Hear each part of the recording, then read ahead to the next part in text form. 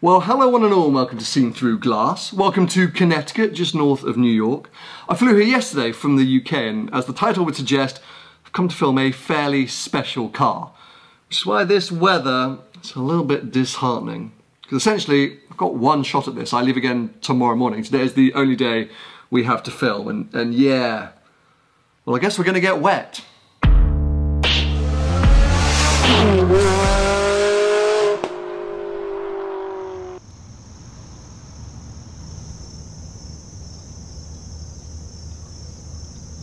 Well, the Italian car gods must be happy about this because the rain has stopped briefly. So, let me introduce you to the world's only manual Ferrari 458 Speciale.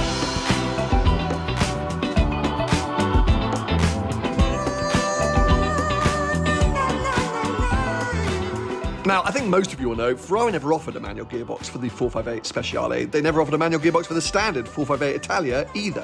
So it's fallen to a private owner to do this conversion. And he's done it as a bit of a passion project. He's obsessed with manual gearboxes and loves the Speciale. And one day had the slightly mad thought, what if? Now, I'm not someone who generally thinks that cars can be too powerful for a manual box. I mean, let's not forget 1980s F1 cars had 1,000 horsepower and manual shifters. But I do acknowledge that some modern cars are not only built for and with double clutch automatic gearboxes, but that they suit them as well. So part of me is super excited by this conversion and so intrigued to see what it's going to be like. And another part of me realises that the 458 Speciale is not a car that ever made me think, ooh, that would really benefit by having a 6-speed manual. Now, I'm fully aware that interest in this car is likely to be quite high, so it may bring some new viewers to the channel. So if you are new around here, welcome. My name is Sam. Usually on this channel, I kind of document, well, adventures with my own cars and adventures with cars like this. So of course, today we are going to be getting into how this thing drives, what it's like. But before we do that, or whilst we do that, there's also some storytelling that needs to take place to explain a little bit as to how it was created, a bit more as to why, when, etc. So yeah, look, join me on this adventurous day as we learn more about, yeah, this manual Speciale.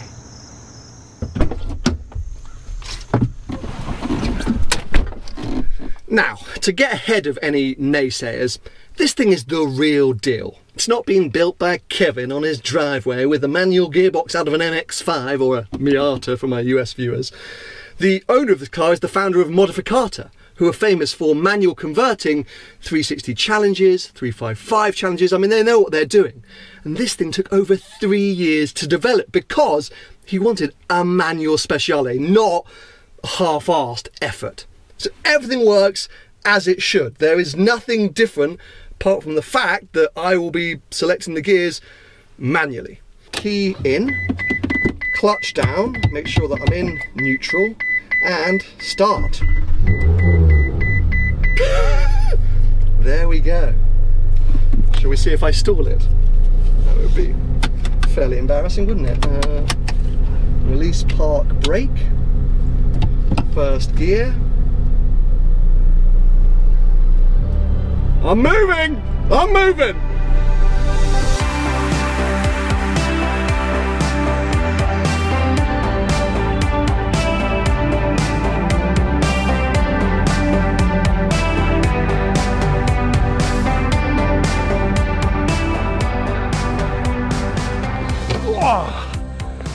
Right, first stop this morning is breakfast because I'm jet lagged as hell. When I'm tired, I get hungry. So yeah, we're gonna get some food, but also it gives me a chance to sit down with the owner of the car, founder of Modificata, and ask him a load of questions now that I've had kind of initial experience. I'm sorry for all the American viewers who are appalled that I've made the cliche decision to come to a proper old school diner, but I'm not from around here. When we were saying where should we go for some food, I was like, I want a diner, and I want pancakes, and that's what I've got. So I'm going to be tucking into those in 2 seconds, but we've just been chatting about the car, and you know, it's really interesting because a lot of that initial experience just now is quite familiar to me. Regular viewers of this channel will know that I own a manual 360 Modena, and loads of the components used in this conversion are borrowed from things like a 360 or a 430 or maybe even a 355, I don't know, but it means that, well, the gear knob, for example, the 360 gear knob, even some of the linkage and the movement, what my right hand is doing feels very natural. But the difference comes in the pedal box, because when you're manual converting a 360 or 430, things like that, well, It's an easier job because the parts exist. You just got to kind of do the work. There's no such thing as a manual pedal box for a 458. So they had to think outside the box, and actually what they realised is that the 458 race car does have a clutch pedal, because like many race cars, you have to engage the clutch to kind of pull away. Then it's a sequential box, so you can shift gears without the clutch, but it has a clutch pedal. So they went, oh, well let's use that, which means that car has a race car pedal box, and that is a very different thing. Firstly, the clutch pedal, the travel is very short and the biting point is right down by the floor, so it kind of takes a while to get used to the biting point and things like that. The brake pedal, very different. It doesn't have that kind of brake booster like you get in most road cars. There's not that kind of squishiness or that assistance. So it's a bit more of an authentic feel, also means you need to get deeper into the pedal. But for me, the most fascinating thing with this, the Speciale, is the accelerator. Because of course Ferrari never planned for anyone to manually blip the accelerator between gears. So the computers, the technology in that car, well, classic Ferrari, are all about stroking an owner's ego. So essentially, if you give quite a lot of throttle pressure in a Speciale, the engine doesn't necessarily deliver exactly what it should. There's a bit of control there. But that means when we're dealing with a manual, you've got to blip the throttle between gears to kind of rev match or heel and toe, and you've got to really get into that throttle because the initial response isn't quite there. It does eventually rev up, but you've got to get largely into it.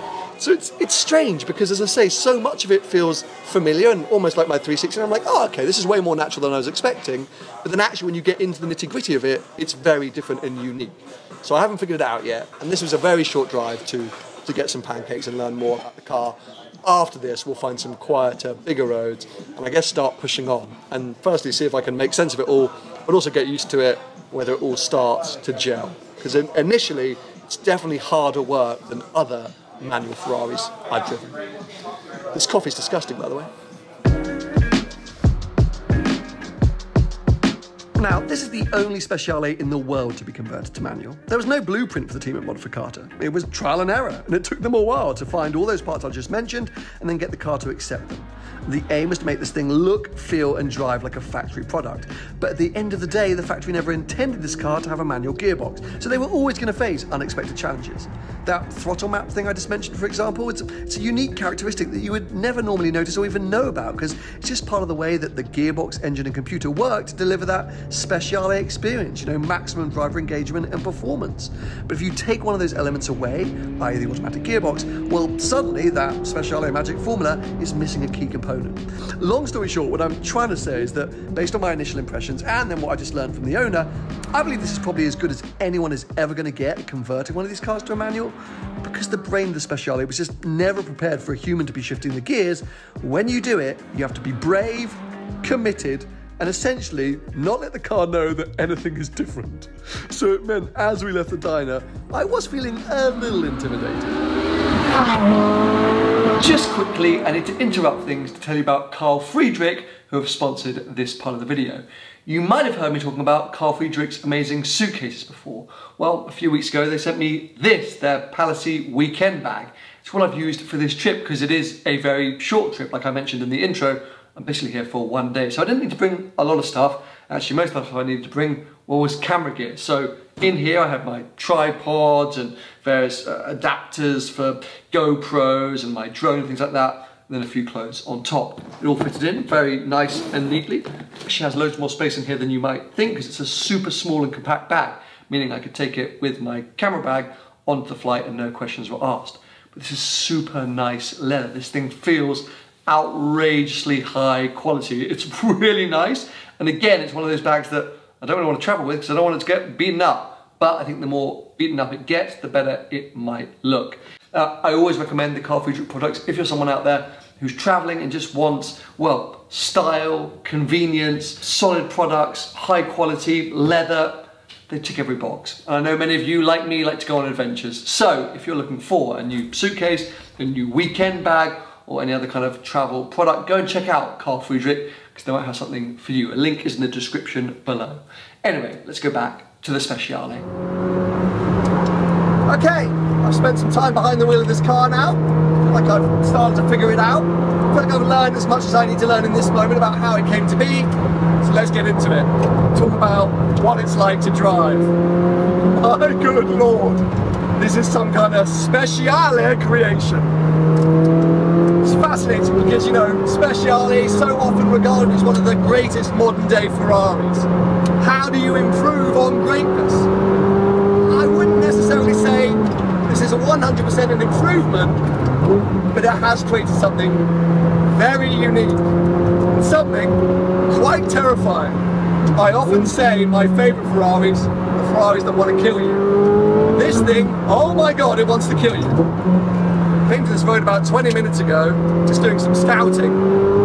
I turned off onto a much narrower, twistier road, and I mistimed one of my downshifts, messed up the heel and toe, and locked the rear axle. Oh god! Well, it nearly spun me round. Luckily, my amazing car control saved me in the moment, but I was like, ah! Immediately, I'm in love. The thing is so highly strung, it's actually quite exhausting. Catching cars like this on this road, well, they're nice moments. I'm like, oh phew, I can relax. I'm sure lots of you would have seen the 911K video that Chris Harris did recently, that special Porsche where he looks exhausted whilst driving because there's just so much going on. And this car feels similar because it's so capable, the Speciale. Every corner I go into, the car's going, come on, I'm a race car, faster. But trying to attack the road whilst then also managing this manual gearbox, because that's exactly, you have to manage it. It's not like a my 360 where you can kind of be a bit sloppy and it's just nice and it's just evolving. This is, wow, direct input kind of territory. And like I just said, if you get that wrong at any point, the car is not happy. But if you get it right, oh my lord. You know, someone made an analogy. This car's a bit like a golf game. It's very rare that you ever make a perfect round. If you're not a golf player, you won't know what I'm talking about, but the owner of this car said the amount of times he still fluffs up a gear shift, but he kind of loves that he does because he's endlessly chasing perfection. And this car doesn't give you perfection easily. It really makes you work in it. And it is hard work. And you can still say, well, what's the point? You're holding the car back so much. And I'm 100% holding this car back. Heck, I'll be holding it back even with the flappy paddles. But for me to be this involved, to have to really drive, I'm driving a proper modern 600 horsepower Ferrari. The only similar experience I can think of is a Carrera GT. And actually, the diner a moment ago, we were looking, and the stats are strangely similar between these two cars. Similar weight, 600 horsepower, now both with manual gearboxes. And it's got that gravitas, that kind of like, oh, what could happen? This doesn't rev as freely. And I would say dynamically it's a much better car. But yeah, it's something which you are ultimately responsible for. Whereas I feel like in its standard format, it just looks after you so well, which is nice. Not everyone wants this, not everyone needs this kind of like, I am exhausted. As you've seen, this is a big, open, sweepy road. The tyre twister stuff, I'm not sure I've got the cojones, I don't speak Spanish, to take on something a little bit more narrow. This thing is absolutely mind-boggling.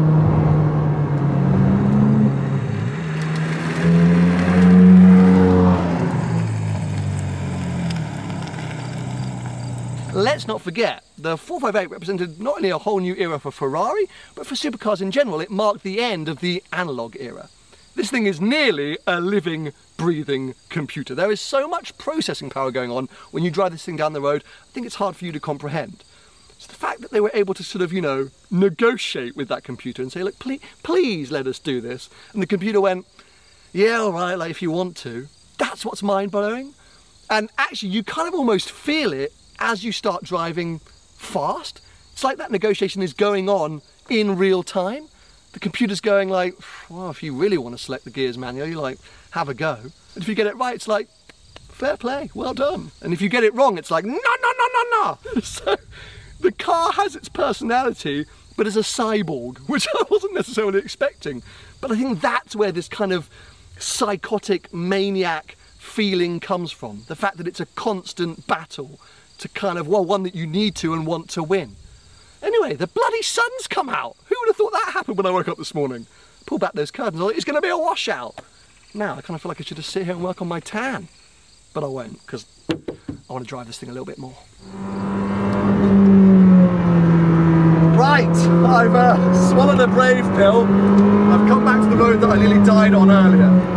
Because as the sun has come out, I'm hoping that some, well, slightly drier tarmac and some slightly higher tyre temperatures are going to make this thing a little bit more controlled. Absolutely no guarantees though. It is a road like this that makes this car with a manual gearbox a real handful. And actually, it makes Luigi, the judgmental onboard computer, most judgmental because, well, you're going to get things wrong. I mean, there's a big old school bus. I find third to second the hardest sort of rev match to do. You just got to give it so much welly because it's hard to really get into that throttle when you're coming down in the big braking zone.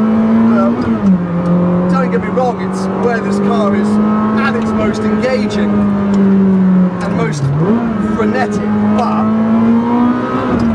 one false move and yeah, I'm going straight on at this hairpin, aren't I? And if you string it together, it is good.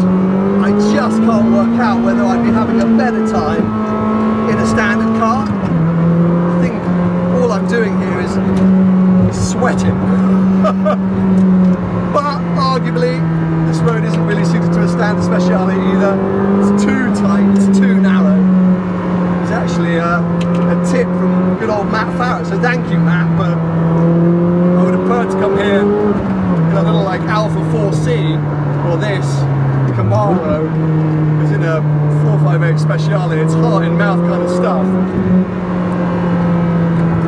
Yeah, I think I'm starting to realise, well, you've got to be a certain type of person to own a car like this, and potentially,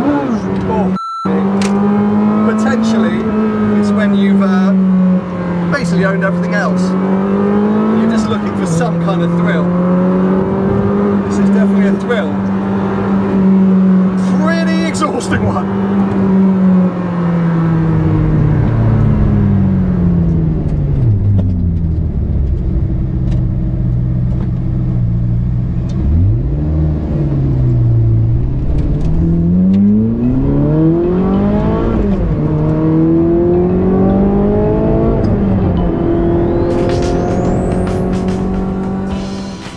Of the gear change aside, I think what I loved, but also perhaps struggled with, as you just saw with this Speciale, is that the car is so good, so capable, so fast, that the thought or feeling of taking your hand off the steering wheel to change gear as you're barreling into a corner or link together a few bends is so sketchy, your heart can't help but just leap out of your chest. It's been a long time since I've driven a modern car, which made me feel so alive. So many new cars, and I mean since like 2010 onwards, have been dialed back, you know, made to be more accessible, easier to drive at high speeds. They look after the driver. This feels like an old school, raw, almost analog monster. Strangely, a bit like an F40. With more rugged capability, you can take on any road, even the ones that aren't roads. Kia, movement that inspires. Signature seasoning and buttery flavor in every twist. Dots, sensationally seasoned pretzels. Well, it's the end of the day, which means it's the end of my time with the Manual 458 Speciale. I've been trying to think how I'm going to sum up my experience with this car. Firstly, I'm very lucky to have had this experience. I think I'm like the third or fourth person in the world to have driven this car since it's been created. So yeah, huge thanks to the owner, to the team at Modificata for, well, making this all happen. You know, here's the weird thing, right? I've driven quite a few manual converted 360 Challenge Stradalis. And with that car, it almost feels like, well, like it makes sense. It feels like a very natural and authentic experience. Maybe it's because, well, I think it's happening a lot slower. Firstly, the car is slower, but the brakes are slower, the turning is slower, and it just gives you more time to, well, change gear. So it just all feels a bit more symbiotic, like maybe Ferrari should have made a manual version of that car at that time. Where with this thing, as I've kind of tried to outline, it feels like you're in this constant battle, which is so fun and it's so exhilarating, but maybe it kind of highlights the fact that, well, Ferrari never intended this car to have a manual gearbox. It doesn't feel that natural. It feels amazing and Frankenstein-like and very cool and unique, but yeah, just a teeny bit jarring. So, bravo to the team that made this, and I'm so glad that the owner enjoys it and loves it and will get out and experience it way more than I have today. But yeah, well, that's going to be my summary for now. I think I need more time to reflect on it, but I hope you've enjoyed the video. Give it a thumbs up if you have. Stay subscribed for plenty more videos.